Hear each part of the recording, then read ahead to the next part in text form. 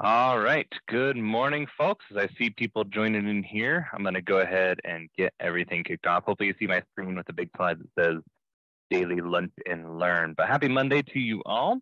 Just wanted to say a quick welcome, introduce myself, and then we will go ahead and dive right into any questions you may have. So, yeah. Oh, let me make sure we are recording. Wonderful. I want to make sure it was actually doing that. And I will get started here. So, welcome.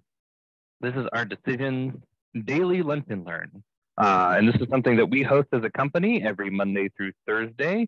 And it's really just a time for you to sit and ask questions of our decisions experts over here in the company.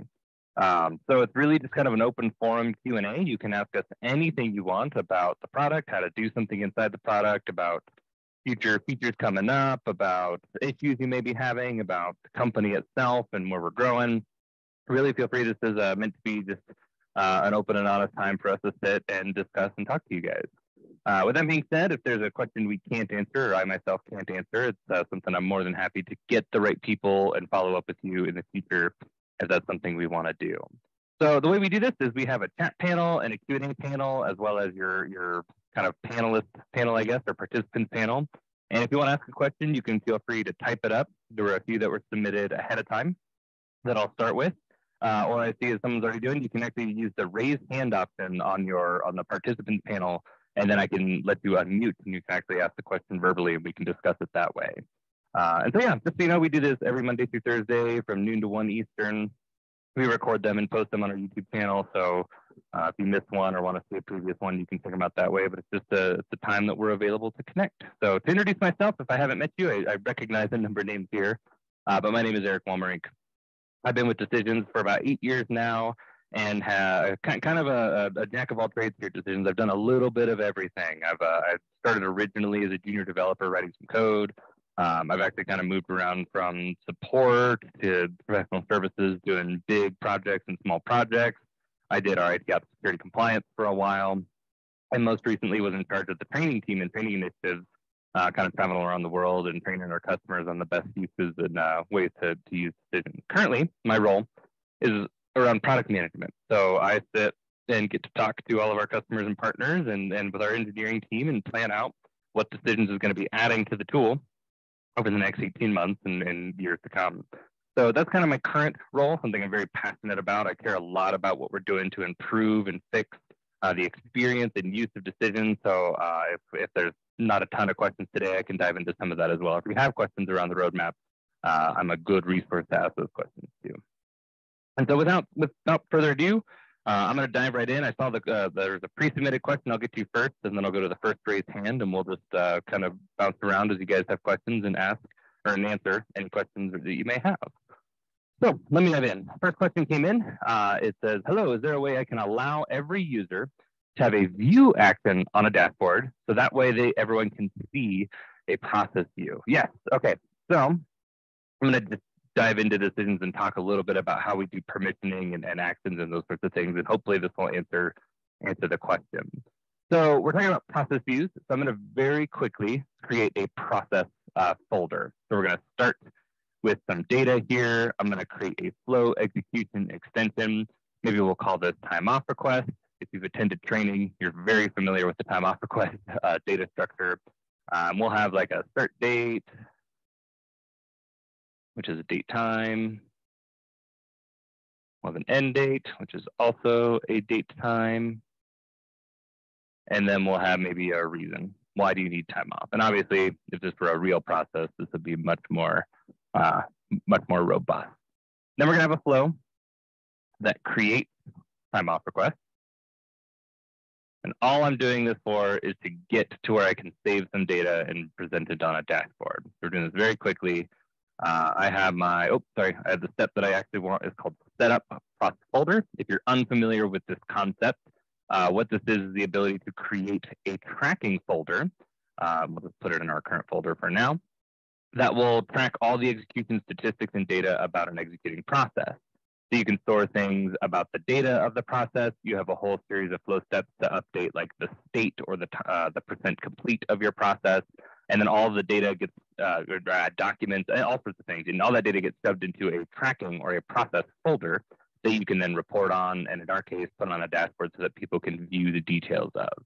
So let me just do this really quick. I'm going to put my initials here because I can, or maybe we'll do TOR, timeout request. We could give a description. This is a description. We got to tell it what data type to use, which is, I forgot up here, use my special data structure. Let's just put some constant data for now. Normally you'd fill this in with like data from your process, but let's say I want to take just this Friday off. And the reason is, I don't know, I want a 3-day weekend. Try to stop me. All right, be a little combative in my request, I guess. And then we'll create some sort of folder name, you know, like Eric Walmering process or time off request for Friday. Obviously, this might be dynamically generated from flow data. We can dive into some of that process as well. But all I really want to do is run this once. To get to run it, I see my tracking folder get created here, TUR, Eric Walmering time off request, and I can click into here and view details about this request. This is the process view. I can see all the states, who's interacted with it. If there's tasks, they would show up here. I can add additional comments or documents or attachments over here as well. And I can also see any sort of additional things that have been added to this folder. So the question now is, how can we allow everyone to either left click and view or have an action that views it, or right click and view it as well? And you have a couple of options here. So I'm going to create a very simple dashboard to start out. And it's just going to be a simple page. Maybe we have a button that kicks off a dashboard or a process or a time off request. But I'm going to grab a report viewer. We're going to create a really simple report, simple time off request report. Add our data structure as the thing we report on. Add a couple fields of the structure, like the reason, maybe the created by, who's actually running this request, and the start date and end date. Could be down here at the bottom. Start date and end date should be up here. And so I say end, oh, I said end time, or end date. End time is also tracking stuff. So anyway, I create a report.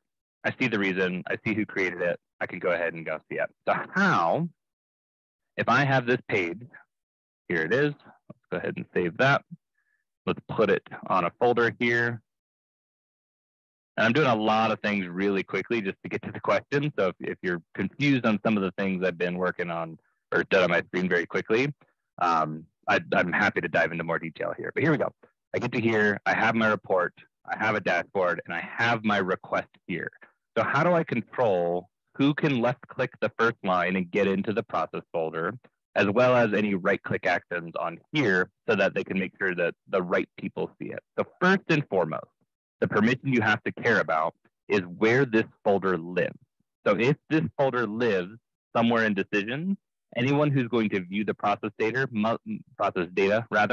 must have can view permissions for where this folder lives. So in our case, if I want to be able to view Eric Walmering's time off request, I must have view permissions on its parent folder. And so that's something you can right click and say manage permissions. And I can add either at the account level or the group level permissions for a group. Let's just say everyone can view the data inside this folder. Maybe they can open it, maybe they can't, or maybe it can't open. Sorry, I think I'm backwards here. Can view means it shows up in the portal. Apologies. Can open means that if they click a report item, it will actually open up. Can use means that there's some other actions they can have. This is more for like a flow. They can actually use a flow in their other process. So you got to make sure can open permissions is set first.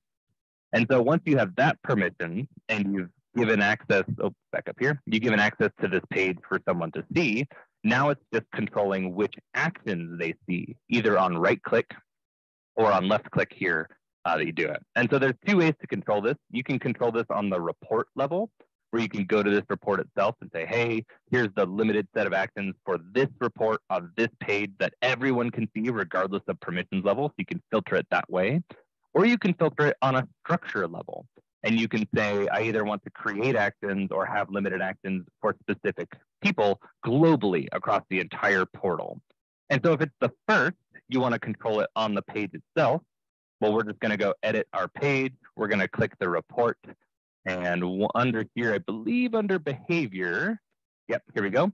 You can filter out which actions are shown either by the category of actions or by the names of those actions themselves. So I can say, these are the only actions I want to show for this report on this page. And it's kind of a very custom set of permissions or set of action lists based on those parameters.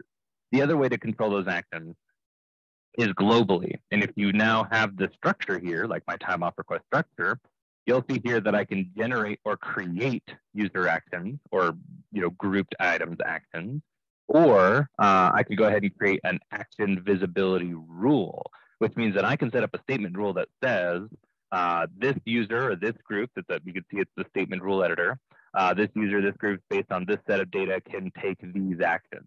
So here it's saying return true to filter out or remove the action. So maybe I don't want you to edit.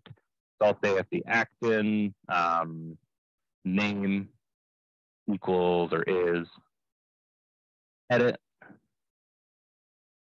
and you're Eric, so we add a new rule step and we say that the initiating user email, I guess I'm admin, so I can do this and say is admin, and this is all in our documentation site. So if you want to know a little bit more about the intricacies or complexities of this, you can go check that out.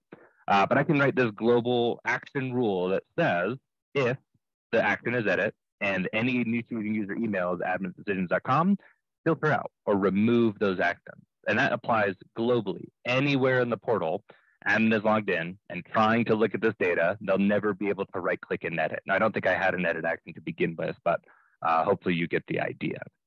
And so that's how you'd start to consider the dashboard. So the first and foremost, you have to make sure to view process data that the person can open and view the folder that the process data lives in. And then it's just controlling the actions. You want to do that on a report. You want to do that on a page or dashboard. What's the best way you want to approach that? Hopefully, I saw the hand raise and come down. I think Manal was the one who actually originally asked that. So hopefully that answers your question.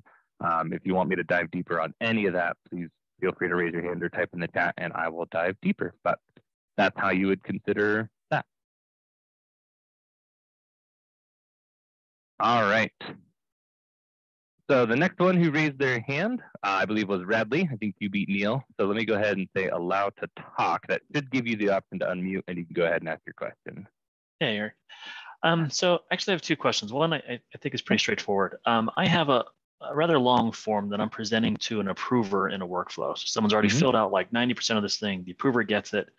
They're taken to the first field or object that they can act on, which is the very bottom of the form. So we're getting some feedback that users are a little bit confused out of the gate, that they need to scroll up, read stuff, and then back down to the bottom. Is there a way to force the form to start at the top? I didn't realize it might be tab order. Yeah, and it is, but everything except the two things the approver can act on, I've set as read only. So the first thought was to put the very first field in as the first tab order. I'm guessing because it's disabled, it really doesn't care that it has a tab order. Gotcha. Okay. Let me try to recreate this very quickly. Let me do a new folder. We'll call it looking form. I think I understand the issue. So let me work through it Sure. with you. So we're going to create a form. Sorry, I don't name things well. Apologies. We're going to make it really, really tall. Okay, well, I'm going to try to make it really tall, somewhat tall. We have a button at the bottom. I'm going to move one of these rows down for the sake of testing. Okay, so at the bottom, we have the thing that they want to fill out, like your name. Oh, I want that actually over here. And then at the top, we have some disabled things. So we'd have like, a text box that is some text. Shift Control Enter, that does left. Okay, and it's disabled, you said, right? Yes. So if we say behavior initially enabled, cool. So it's scrolling to the bottom instead of starting at the top and forcing the user to scroll. Okay, and you have the tab editor where I guess button would be third, some text would be first, and your button would be second, right? Yep. 1, 2, 3. All right, let's try that. Let's see what that looks like. What I should do, okay, I think this might work. I might have to make the flow that calls this, call the form small, but that's okay. You can do that from the flow, by the way, just in case anyone cares. You can set the form size from here. All right, so we have text in this one, ASDF, we have text in this one, some other text. I'm going to go ahead and do that while I'm here. Actually, how do I do? Is that not here anymore? Uh-oh. Form setup. There we go. And we can set the size here somewhere. Sizing. Okay. In its own window, we're going to set my own size with a small height. All right. I think this will work. We say go, we run. Okay. It didn't respect my form size. It's making my form too big. I need my form to be smaller. Let's try this again. Form. Oh, dialog. Okay. Sizing. Should have respected my size. Let's try this one here. I may have found a quick bug. Be fun. Okay. I don't think it's a sub dialog is the only thing. Okay. It also might not work because I'm running it in the debugger. The debugger sometimes. There we go. Okay, okay. Aha, so it did. It jumped all the way to the bottom, and we want it to be at the top and force them to scroll down. Cool. I think that's by design. I think that's intentional, right? It makes sense. Like, yep. It makes sense. The first field they could fill out. I get it. So how would I turn that off, or how would I change that? Okay, okay. Something we could do. Maybe this is it. Autofocus first control. I don't know. Let's set it. If not, what my thought was as a workaround. I think this is something I could. Okay. Well, there's the setting that changes that.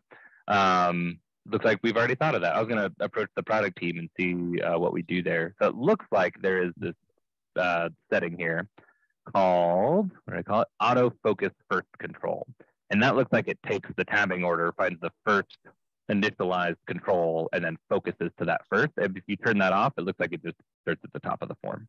And you're on that some text object right now, right? Or are you on the generic form up? So I just click the kind of surface area of the form and scroll down, and it's under tabbing. Cool. Excellent. There's also this is relatively new if you haven't seen this. Restrict tabbing to form is also for like some ADA compliance stuff we're working on, so that you can tab between sections and forms and those sorts of things. Okay. Anyway, a little different. Cool. And then you said you had a second question? Yeah, if that's okay. Let's do it. I have some repeaters on my form, and I'm taking the output of those repeaters and through an N velocity merge, writing them to HTML and then to a PDF. Okay. We've had a couple of instances, not every instance, but a couple of instances where as I'm going through the for each loop to write each of the repeaters into the HTML, that the order of the items in the repeater is being reversed from what it is on the form. So it's coming out in backwards order in the PDF at the end of that flow. Interesting. Like I said, it's not every time. And I talked, I think, with Will about this last week, because we'd only seen it once at that point. We've done some more testing, and we're in our production environment. We're just kind of doing a soft launch. And we have another instance of this now. So I didn't know what options I have to force that ordering, because it doesn't look like there's any sort of, the index doesn't stay on the repeater. It's only when you're interacting with the repeater. So I didn't know what other ways that I could force the ordering. Yeah. People are interacting with it. They're adding and removing rows and doing stuff like that, I'm assuming. Yes. I'm guessing there's a repeatable scenario here. Do you know the repeatable scenario? It's like it's always when someone adds a row in the middle of the repeater, or I don't. I haven't been able to recreate it. Got it. Okay. Yeah, that's interesting. Is there a way to add a repeater item somewhere other than the end? I mean, you can move them.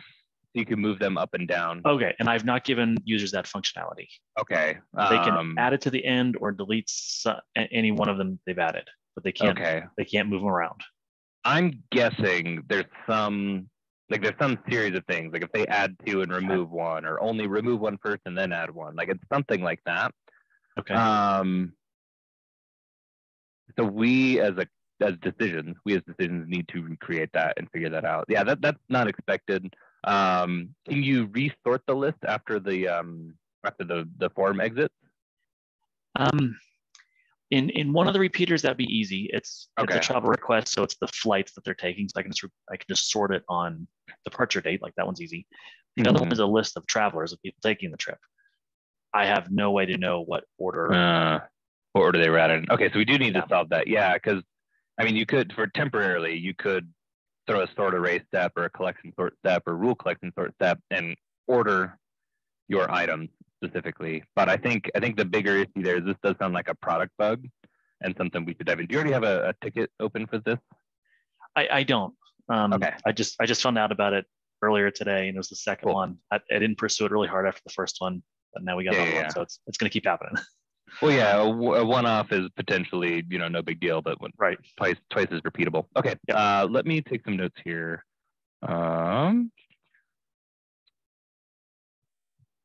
Repeater is it 100% reverse? Yes. Yep. It's never put in like a random order. It's not reversed, right? It's completely reversed. Yep. Oh. Okay. Yeah, there's no like initially there's no setting or anything here on that's the wrong form. There's no setting on a form that's like inverse output or something like that for a repeater. Okay. So I think what we got to do here is I'll take this to the support team and see if there's any, like if anyone's seen this before or has heard about it. Awesome. What they'll probably wind up doing is creating a ticket for you. Okay. And then reaching out to see if we can get your use case a little bit more dialed in, and then we'll try to repeat it. But yeah, that's definitely a product bug. We'll get that fixed right away. That sounds great, Eric. Thank you so much. Hey, you bet, sir. Well, bummer. What am I? I'm 2 for 3. I couldn't get that one. All right. Cool. 2 for 3 is not bad. I'm usually like 50% on these calls, so I'll take 50% for now. Let's go ahead and dive into the next one. Maybe I'll miss this one. But we got one text. Of course, someone typed into the Q&A panel. Let's see if I can answer this. Trying to get a file upload to work. I licked the lab, but it's unclear to me how the file is actually uploaded and where it goes so you can act upon it. If we wanted to, how do we send the file to another location such as an S3 location rather than the decisions file system? Wonderful. Yeah, let's clear up some confusion around files because they are for sure potentially very confusing file stuff. So how do you get file upload to work? Let's create a form. I'm going to use a simple form this time because I really like how simple forms look. We're going to call this file upload. We're going to throw a big button at the bottom and a file upload control on the top. I wanted that above. There we go. Do I want this to look like a file control? I want it to look maybe like a link. Sure, we'll do it like that. And our button will be called upload. All right. There's a couple things that happen with file upload. I see you raised your hand, Neil. Since you typed it in, I'm going to allow you to talk so you can interrupt me if I'm misunderstanding this correctly. But I'll just go for it. Oh, go ahead. Nope, you're doing great. Yeah, if anything you can do to walk through this will be great. Cool. Yeah, wonderful. Yeah, so file upload control on decisions does a couple of different things. Aside from the settings here, we'll just call this my file for now, and the way it looks, the way the label is, the way it extends, or the way it behaves. The one thing you care about as far as understanding the data that comes in is right here under output type. There's 3 types of ways that we can consume the data from a file. The first is file data. This is a decisions-defined structure that contains the data of the file, as well as like the file name and some metadata about it, like the data was modified, the count of the size of it, etc. But this then becomes flow data. So it exists only in the decisions workflow until you do something with it. We'll talk about that in a minute. Mm-hmm. The next is byte array, which it just consumes it as the pure data of whatever thing you've uploaded. So if it's a PNG, we don't carry the label, we don't carry the name of it, we just carry the actual data that's contained inside of that file. It's a file stream that comes in as a byte array. So then you can do whatever you want with it, kind of like file data, except there's no structure around it. It's just an array of bytes. You then go shove into a database or do whatever you want with it. The third is a file reference, which is a little different because it will do similar to file data, except instead of actually uploading it into your workflow cache, it will actually upload it to the file system that Decisions is on, and then create a reference for that for your workflows. So if you have really, really big files that you're then going to manipulate and use later in the workflow, or you're just uploading them for like storage and retention or like archival, file reference is great because it keeps your workflow executions lighter because there's less data actually running through the workflow process. The whole byte array is not actually workflow data now getting handed from one step to another. It's just a reference to what's now stored on the file system. And if you need to use it, it will pull it back from the file system. So this is kind of the first consideration, is how do I want the data to be organized once it comes in, and then figure out what to do with it. So I'm going to pick file data because I think it's the one most people wind up using. You can choose a max file size so that people aren't overloading your system. You can specify specific extensions so that people can't upload harmful things like rare files or executables and those sorts of things. But you have some control over how the data comes in, so on and so forth. So let's just say we store it as file data. It comes in, and then we go from here. So now to oh, go ahead. Yeah, pause. So once you've done that, now if a user like if you debug this or something right now, where would that, and if you selected a file on your disk and you hit upload, what is actually happening there? Is it actually going into the decision server at that point? Not yet. So it does. So if I have a flow and I say upload the file, and I can grab my form that I just created, where I get to form, and we pick my existing form here. There it is. Cool. And I just end it. So if I run this and debug and say debug, I select my file. Let's see do I have a safe file I could pick here? I don't know what picture this is, but it's of me, so that's always safe to upload. And I say upload. So now what happens is it took the data, since I chose file data, it actually gave me the file name, the length, the file type, an ID for it, and the byte array, which I don't see in the debugger because it would be meaningless data. And it's now in cache. So as soon as it leaves this step, it's in workflow memory. It's in cache memory, but it's not on the file system and it's not stored anywhere. The moment I hit the end step, my cache is cleared for the flow, so that file is now gone. So it never actually gets uploaded to the file system unless I had chosen file reference, in which case you then could go find it on your actual Decisions file system. Okay. So depending on which one you chose there, file data or byte array, as soon as I hit the red end step, would get blown away from my cache. File reference would actually still be on the file system, and the reference kind of ID, unless I saved it, would be lost here. Okay. So now that you have file data, like I have coming out of this step something called my file, I have the bytes, the byte array, the contents of my file, the name, the type, the ID, the length, and any tags that I've applied to it. And so now you can do stuff with your data. Specifically for S3, I don't know if we have any S3 steps or if you have to add the module for it. Oh, that's something beeped in my ear, sorry. But we do have some file directory steps. So if I go to like file management here, you'll see that I can create directories. I could move files from one directory to another. In our case, I could upload my file to the directory because it's here, and then I could move it somewhere else. So now I have some steps here to either put it onto a file share, put it onto some network. I have some network steps here to read and push files. I can compress them and zip them up and move it. If I'm using something like a Dropbox integration, I could take the file data and put it into one of the Dropbox steps. But you as the workflow designer essentially have either the byte array or the file data to work with. Now, if you're just using it in Decisions and you're like saying tying this to a process folder, like I want to take the uploaded file and say add it. Oh, where's add file? Oh, I'm in the Data Explorer. Hold on. There should be an add file step which adds it to, or add file reference to folder. That's what I care about. I could take that reference that's uploaded and tie it to a Decisions folder, and then that shows up as something you can click in the folder tree and open and view, and that reference is stored on the Decisions database or on the Decisions file system. So you have some choices here. You have database integration steps, so you can shove it into a database. If you have a data structure that uses the file data type, it will put it in the database rather than the file system.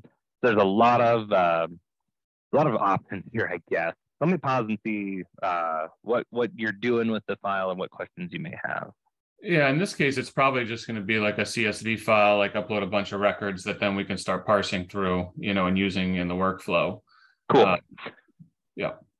Yeah. So most likely, then you're choosing file data or what the other one was, byte array, and then you would have your for each Excel or CSV step. Where is it?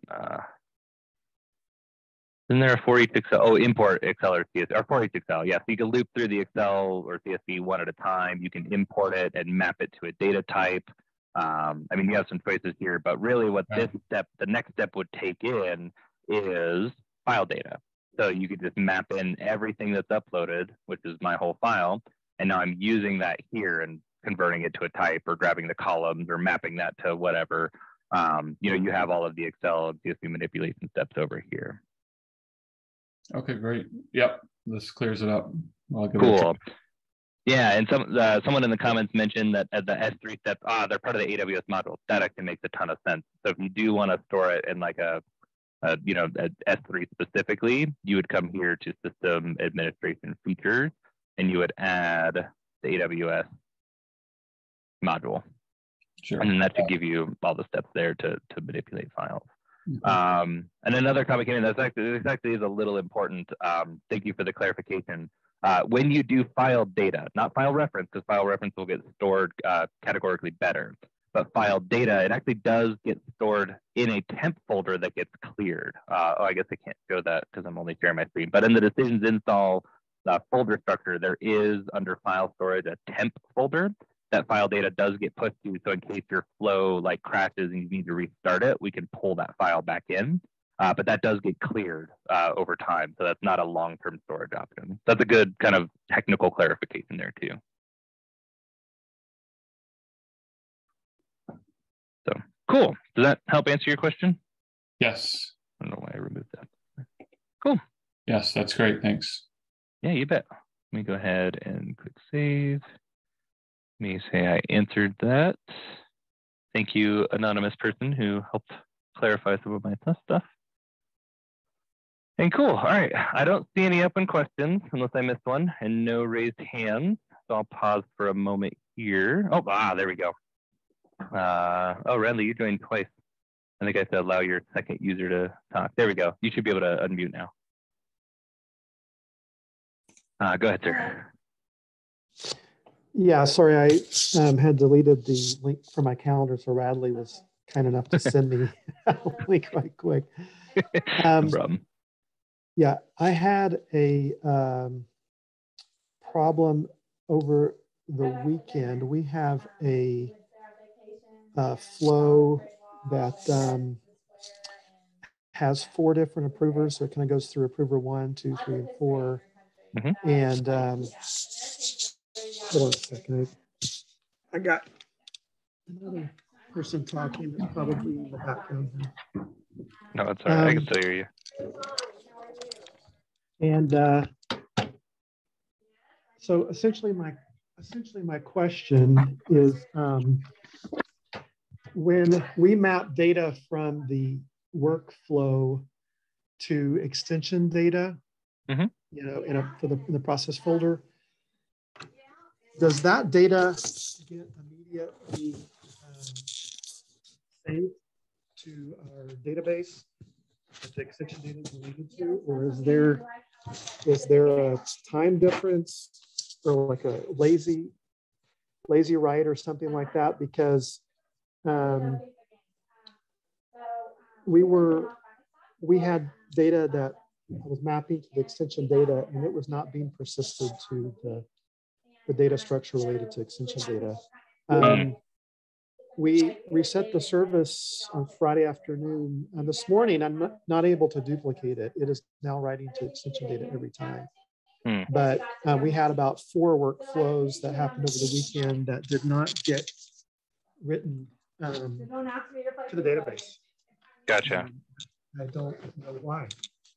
Interesting. Yeah, that's a great question. Something I'd want to look at how the process is built in more detail to really understand what potentially happened there. But here's some of the high level concepts. Is that when I have a process folder and I set up extension and it saves off whatever I call time off request as my extension data, right? The moment I hit this step, it calls a database and it saves off this extension data. So as the data exists here. So if I go 100 steps later and then end the flow, what's saved in the database most likely is this. Now we've done a ton of work here, and there is a setting somewhere. Where is it? Maybe we moved it somewhere else. Maybe it's on the actual process data itself that will try to recognize if the data has been updated. So if this structure here, this extension data that comes out of this step gets modified or changed, it will recognize that as a change event and update the database if you've turned that setting on. If you haven't, and say approver number 3 changes one of the fields on there, and you haven't set it properly back onto what this outputs, which is that extension data, then it won't necessarily save it back to the database. You'd have this original save data instead of the updated data.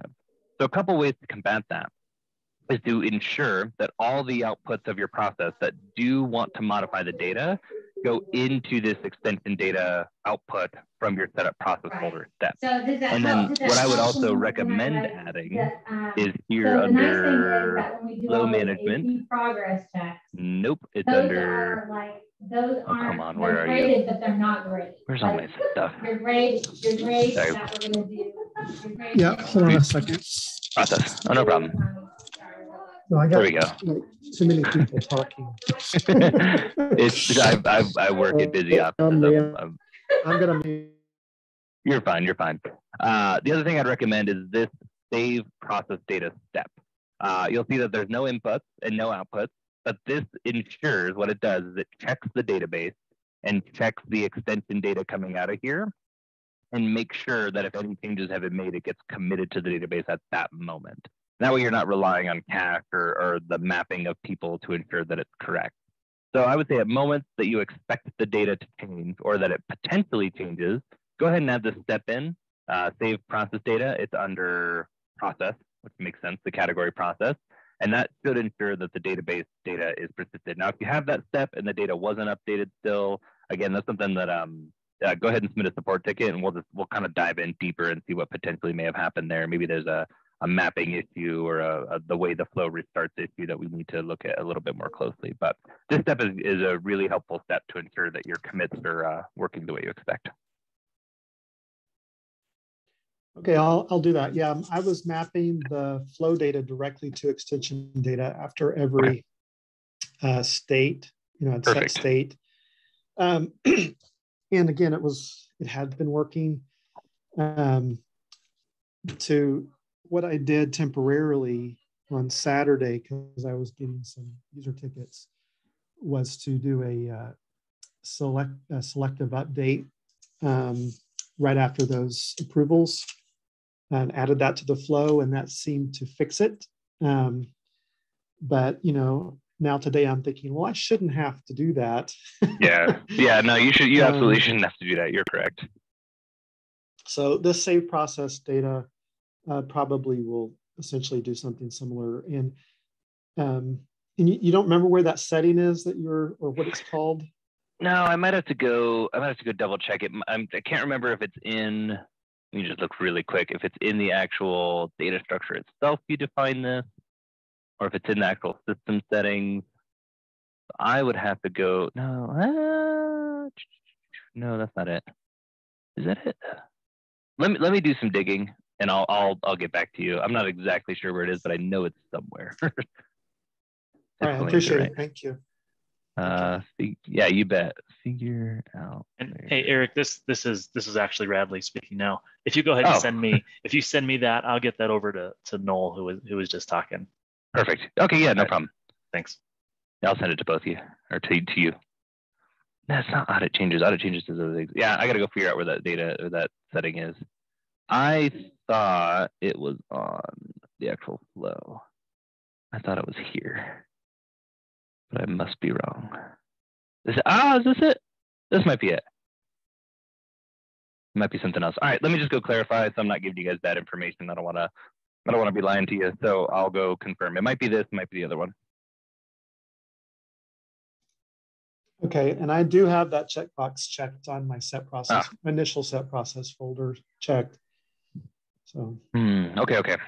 Yep. Let me dig in and make sure that's the right one then, because then there might be something else going on we want to look at closer.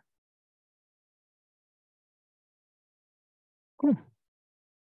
All right, I got another hand raised. I think I'm going to lower your hand, one of the Radleys. If that's incorrect, you go ahead and raise your hand. But let's let Manal. Oh, you re-raised it. Okay, let me let Manal here allowed to talk. Go ahead, Manal. If you have a question, go ahead and ask it. Can you hear me? I can. Awesome. I had that same question. So I did the same. Like I put in the changes where manage permissions. They can do view, open, and can use. The weird thing is that on some requests, I can see the view option, and on some requests, I cannot see, and they're all pretty much the same request. Do you know why? You can't see which option? Sorry, the view. I can't. Yes, the view where I can see all the process view and everything. I do have like an available, like the action, like the user action, but that is just checking for if the state is draft. It doesn't have anything else with it. Gotcha. It's really weird because on some of them, when I click left, it shows view, but on some of them, it just doesn't show it. Interesting. Are they all stored in the same location? Like, are all of your process requests actually stored in the same file? Yes, they're all like the part of the same process folder. Interesting. Okay. But now it's like showing me again. What? This is weird. Like sometimes it shows the view, sometimes it doesn't. Huh.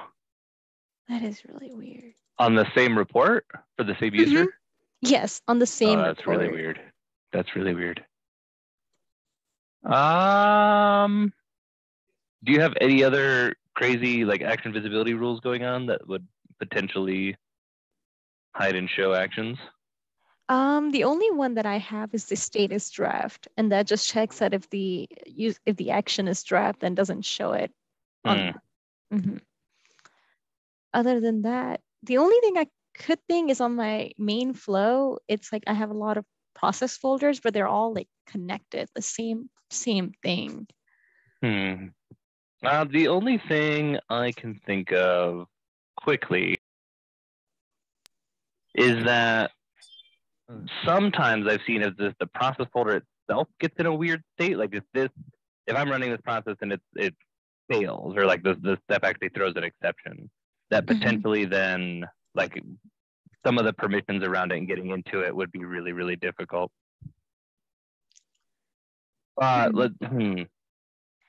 Because I do have the other 4 other actions, which is like user action for admin delete draft, download, and view workflow history.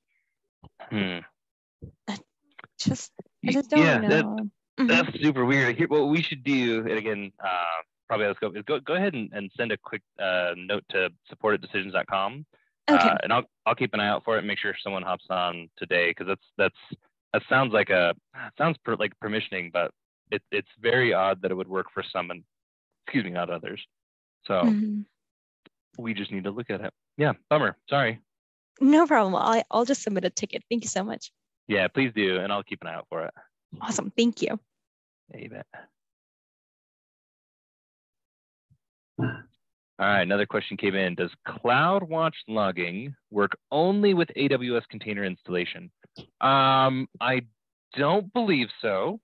Let me confirm. I'll ask the core dev team, but I'm pretty sure you can use the cloud logging services on any type of install. And just so other people are aware, we've added the CloudWatch, whatever Azure's version of it is. I can't think of the name of it off the top. I have slides. Hold on, I can tell you in a minute. It's on my slides. What's the other one? I am blanking. Azure Analytics. Sorry. Gosh, that's an easy one too. But yeah, we've added cloud logging for Amazon CloudWatch, Azure Analytics, and then we also can send out all of our logs in just STD out format, because a lot of other kind of third-party logging monitoring systems use that format. And yeah, you should be able to, I'm about 95% certain that you should be able to use that on any type of install to send your logs to the cloud logging service rather than locally. But let me confirm that. If you don't mind, shoot me a quick note or email either in the chat or in just email eric@decisions.com. I'll confirm that. But I'm going to say I'm mostly confident it does. Work with, let me take a quick note here so I can follow up. I'm going to say most likely yes. Good question though.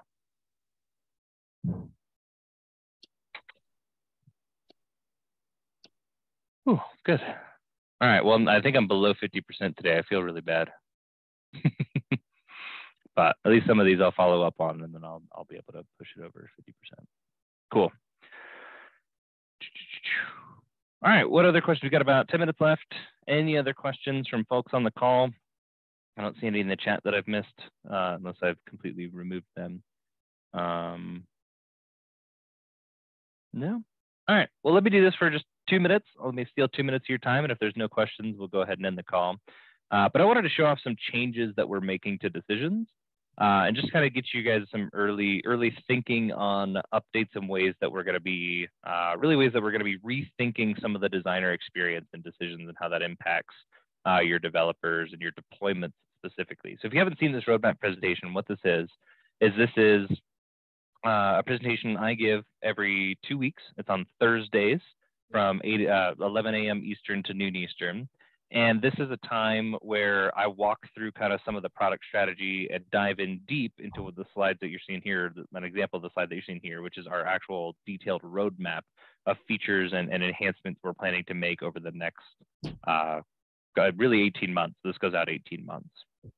And so I have this up on the screen. You can see, let me make it bigger, but you can see some of the ideas of things that we're working on here. But two of the things I really want to highlight is towards the end of this year and into the beginning of next year, we want to fundamentally rebuild or rethink the way that designers, specifically workflow developers, experience the portal and build out their projects. And so we've added this whole new concept of building in decisions called the project view.